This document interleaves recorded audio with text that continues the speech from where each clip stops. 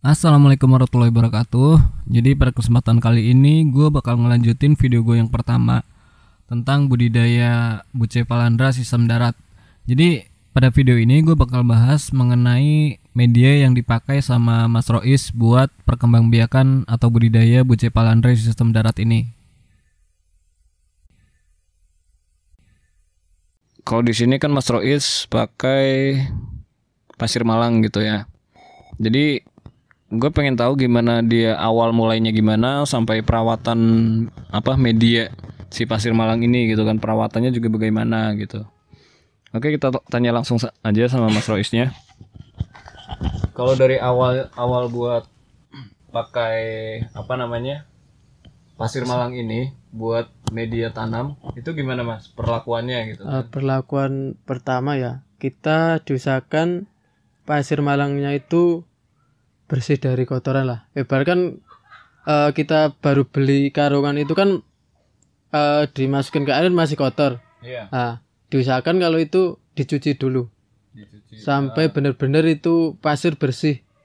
Jadi sama perlakuannya kalau mau misalnya pasir malang mau dipakai buat aquascape langsung di akuarium gitu ya. Bener. Jadi biar kotoran-kotoran kering pada hilang juga gitu ya.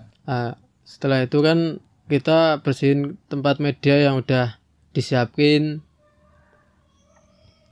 Nah, terus kalau udah ya kita taruh tanamannya itu diusahakan akarnya yang nancep.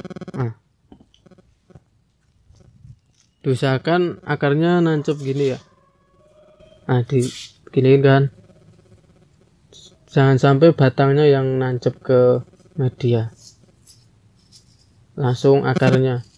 Soalnya kalau media yang kena batang yang kena media bisa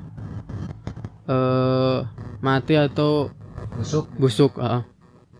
Terus perawatan buat media ke depannya biasanya 2-3 bulan itu dicuci. Dicuci itu berarti tanaman yang ada di sini tuh diangkat semua. Diangkat kan satu tempat itu tanaman bisa beda-beda kan ukurannya. Nah, kita angkat sekalian disortir. Misal ukuran medium, satuin sama medium, mini sama mini.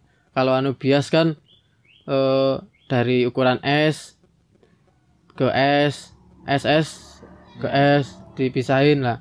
Kalau itu udah tanaman udah keangkat semua, baru kita cuci medianya sampai bersih. Jadi kayak Mas Roiz di sini kan pakai pasir malang gitu ya. Jadi pasir malang ini diangkat lagi, dicuci lagi. Dicuci lagi. Terus semisal mengetahui tanaman pasir malang kotor, dilihat dari akar. Akar si tanaman itu pasti kuning atau coklat. Buat tanaman yang bagus itu ada contohnya Mas Roiz? Bentar. Ini. Contohnya inilah, tanaman bagus itu diusahakan akarnya putih, bukan ada yang coklat lah. Ini pasirnya ada yang udah kotor. Sebisa mungkin medianya ini dicuci lagi kalau udah coklat. Jadi antara 2 bulan sampai 3 bulan gitu ya. 2-3 bulan. Lebih bagus ya 2 bulan lah. Jadi maaf, ini tuh tandanya kalau akar putih tuh tandanya tanaman sehat gitu ya. Sehat, media bagus, itu buat ngedorong harga jual. Terus kualitas tanaman lebih bagus daripada akar yang coklat. Iya. Soalnya yang dijual gak bakalan dalam bentuk sama ininya ya, media ya. Pasti yang diangkat dijual, kan dalam bentuk begini nih. Rhizome atau clamp. Iya. Jadi kalau buat akar warna putih sama ini kan putih tuh berarti sehat gitu ya. Kalau coklat tandanya tanaman kurang bagus gitu. Kalau di anubias juga sama. Sama aja. Sama. Ya. Iya. Jadi kalau eci sih nodori beda lagi.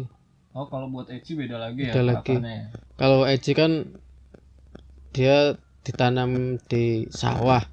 Kalau di tempatku langsung di sawah.